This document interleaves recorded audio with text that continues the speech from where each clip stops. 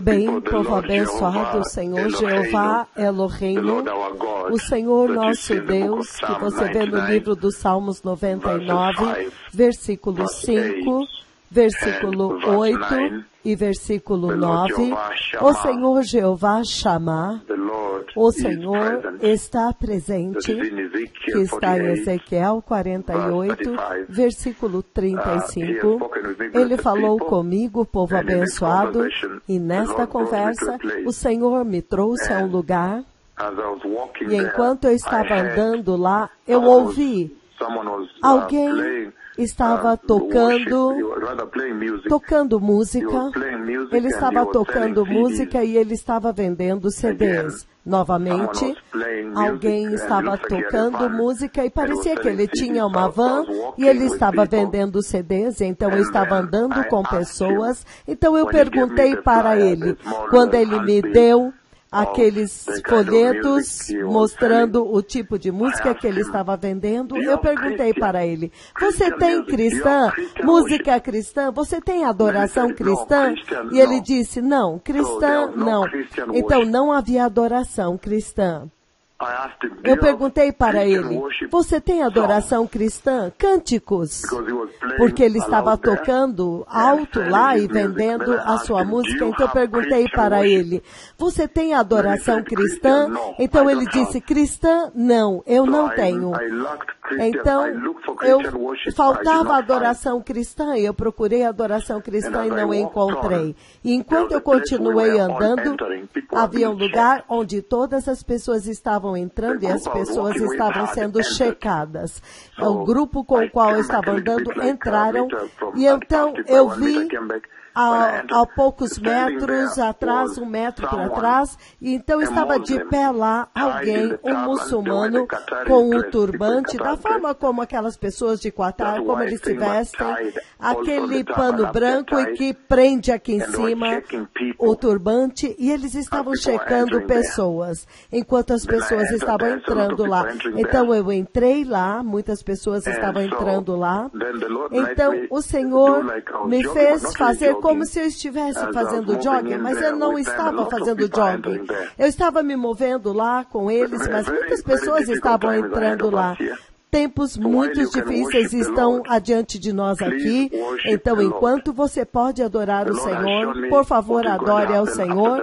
O Senhor me mostrou o que vai acontecer depois do arrebatamento da igreja, o que acontece depois que a igreja santa, a palavra-chave é santa, santa e justa, e que teme a Deus, a igreja que teme a Deus, a igreja que é reverente, que tem reverência ao Senhor, que tem reverência na sua adoração, uma igreja separada. Então, seja muito, muito cuidadoso, adore ao Senhor enquanto Ele ainda pode ser achado. Por favor, pare com este pecado que você vê na América, na Europa, África, em todo lugar, Canadá, América Latina, Ásia. Esta apostasia da igreja, onde você está diluindo e perdendo a vantagem do cristianismo, da salvação. A salvação é a única esperança para este mundo. Então, o Senhor está falando muito claramente aqui, dizendo, por favor, vai ser terrível adiante de nós aqui. Uma vez que o arrebatamento acontece, será terrível. E todos podem dizer que nós estamos sentados no limiar da eternidade, no limiar do arrebatamento da igreja. Então, adore ao Senhor enquanto Ele ainda pode ser adorado, enquanto você ainda pode encontrá-lo, enquanto Ele ainda é aceitável. Adiante será animosidade, crueldade, brutalidade neste mundo. E todos estavam entrando onde os muçulmanos estavam. E eu perguntei, você tem adoração cristã? O Senhor colocou os seus mega profetas antigos naquela tremenda visão para perguntar para a terra, você tem adoração cristã? E a resposta foi, não temos adoração cristã.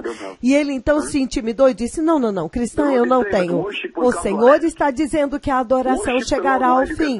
Adore ao Senhor enquanto você ainda pode encontrá-lo. Não diga, eu venho da América, eu venho de um país rico, primeiro mundo. Não, essas coisas não vão importar mais. O Senhor já jogou tudo isso fora. Veja o que o coronavírus fez. Os mais afligidos foram os mais desenvolvidos. Então, é tempo para correr para o Senhor e esquecer a respeito do status desta terra. É tempo de receber Jesus e ser santo e rígido. E ser muito rígido com seus filhos. Seja muito, muito rígido com seus filhos. Eu acabei de saber que neste ministério, um dos nossos bispos, que na verdade permitiu aos seus filhos ir a uma igreja podre, uma igreja corrompida, a uma igreja podre com a sua esposa. Hoje é com isso que nós estamos lidando aqui. Então, como você pode fazer isto? Você tem que assumir o controle dos seus filhos e da eternidade deles. Vocês têm que trazê-los para onde a justiça e a santidade está sendo pregada, onde o reino de Deus está sendo pregado. Todos os outros fatores estão fora, estão descartados. Então, por favor, o Senhor falou de uma forma muito séria. Não havia adoração na terra e todos estavam entrando onde os muçulmanos estavam. Eles estavam na porta, os muçulmanos vestidos da forma de Catar, com aquele turbante branco, aquele pano branco e com aquela coisa preta prendendo o turbante. E eles estavam checando. Havia alguma coisa que eles checavam quando entrávamos. E o Senhor também me fez ficar na fila para ser checado e entrar. E enquanto eu estava lá dentro, eu fazia como que estivesse fazendo jogging, mas não estava. Então tome muito cuidado, o Messias está vindo. Acaso o Senhor não te advertiu? O Messias está vindo. O dia chegará quando você se lembrará das minhas palavras. E eu não quero crer que esse será você.